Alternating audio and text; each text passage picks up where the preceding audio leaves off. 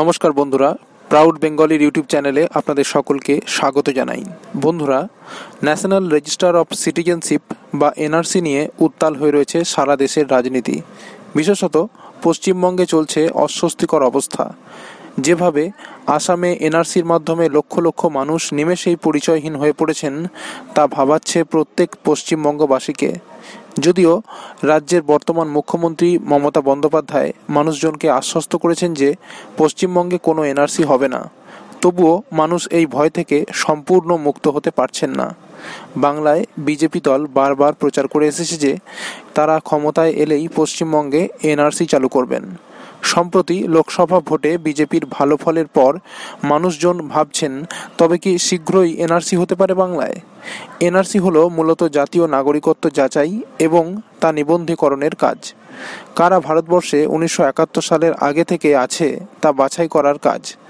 যারা উপযুক্ত নথির দ্বারা নিজের নাগরিকত্ব প্রমাণ করতে পারবে তারা থেকে যাবে ভারতের নাগরিক, আর যারা তা প্রমাণে ব্যর্থ হবে তারা নাগরিকত্ব থেকে বঞ্চিত হবে। এক কথায় এটাই এনআরসি। তবে এনআরসি এর প্রক্রিয়া অনেক জটিল এবং সময় সাপেক্ষ। ভুলভ্রান্তির সম্ভাবনা প্রচুর এবং ভুলভ্রান্তির ফলে অনেক সত্যকারের নাগরিকেরও বাদ পড়ার ভয় থেকে যায়। এনআরসিতে নিজের নাগরিকত্ব প্রমাণ করতে যে সমস্ত ডকুমেন্ট দরকার তা যে সবার কাছে মজুদ থাকবে এটা ভাবা ভুল। বিভিন্ন কারণে নথি হারিয়ে যেতে পারে।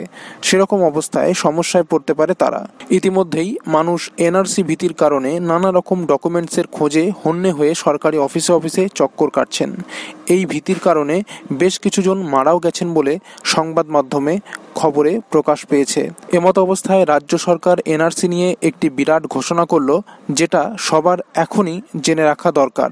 তো বন্ধুরা, সেই অতি গুরুত্বপূর্ণ খবরটি আপনাদের জানাবো।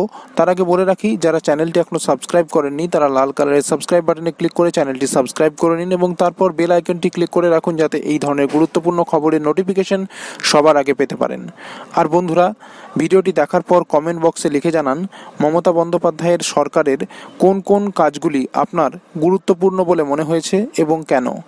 তো বন্ধুরা, এবার দেখে নেব খবরের শিরোনামে বলা হচ্ছে এনআরসি এর ব্যাপারে বড় ঘোষণা রাজ্যের। চলুন পুরো খবরটা এবার জেনে নিই।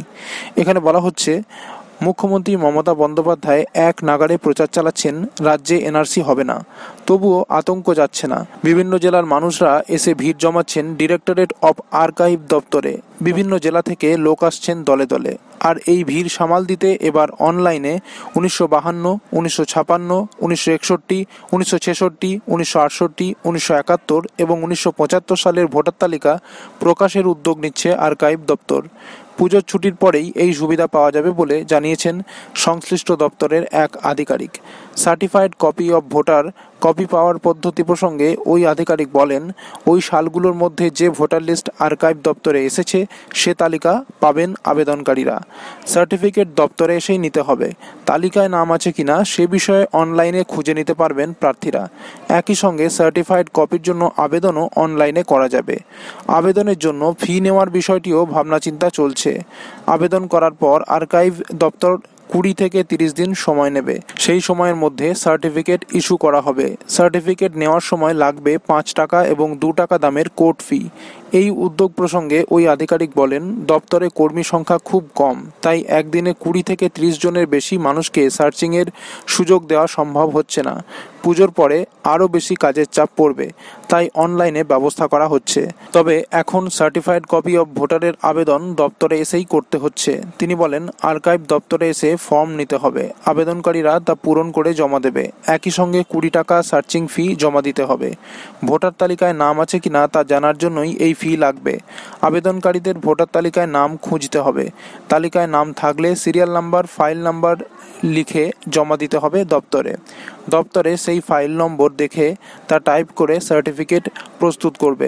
সার্টিফিকেট তোলার জন্য আবেদন করার 20 থেকে 30 দিনের মধ্যে সার্টিফিকেট নেওয়া যাবে। সার্টিফিকেট নেওয়ার দিনে কোর্ট ফি স্ট্যাম্পের সঙ্গে 5 টাকা লাগবে। প্রতিদিন কতজনকে দেওয়া হয় এ প্রসঙ্গে ওই আধিকারিক বলেন, এর জন্য কোনো সরকারি নির্দিষ্ট নিয়ম নেই। কোনোদিন 20টা, কোনোদিন তারও বেশি দেওয়া হচ্ছে। দপ্তরের কর্মী সংখ্যা খুবই কম, তাই গ্রুপ ডি কর্মীদেরও এই কাজে সহযোগিতার জন্য লাগানো হয়েছে।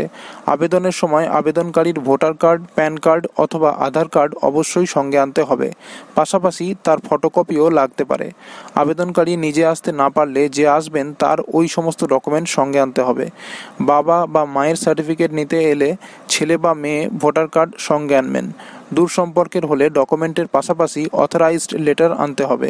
কলকাতার মল্লিক বাজার সংলগ্ন কলা মন্দিরের বিপরীত দিকে অর্থাৎ Shakespeare সরণিতে directorate of archive state এর দপ্তরে এসে আবেদন জমা দেওয়া ও সার্টিফিকেট পাবেন আবেদনকারীরা।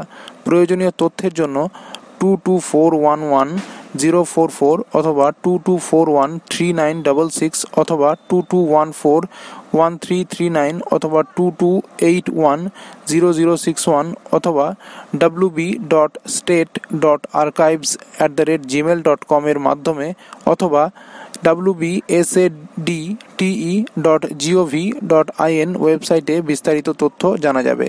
তো বন্ধুরা, এই ছিল খবরটি যদি আপনাদের গুরুত্বপূর্ণ মনে হয় তাহলে লাইক এবং শেয়ার করতে ভুলবেন না। আর অবশ্যই যাওয়ার আগে চ্যানেলটি সাবস্ক্রাইব করে নিন লাল কালারের সাবস্ক্রাইব বাটনে ক্লিক করে, এবং তারপর বেল আইকনটি ক্লিক করে রাখুন যাতে এই ধরনের গুরুত্বপূর্ণ খবরের নোটিফিকেশন সবার আগে পেতে পারেন। আর অবশ্যই যাওয়ার আগে কমেন্ট বক্সে লিখে জানান মমতা বন্দ্যোপাধ্যায়ের সরকারের কোন কোন কাজগুলি আপনার গুরুত্বপূর্ণ বলে মনে হয়েছে এবং কেন। তো বন্ধুরা, এখনকার মতো এই পর্যন্তই। সবাই ভালো থাকবেন। অসংখ্য ধন্যবাদ।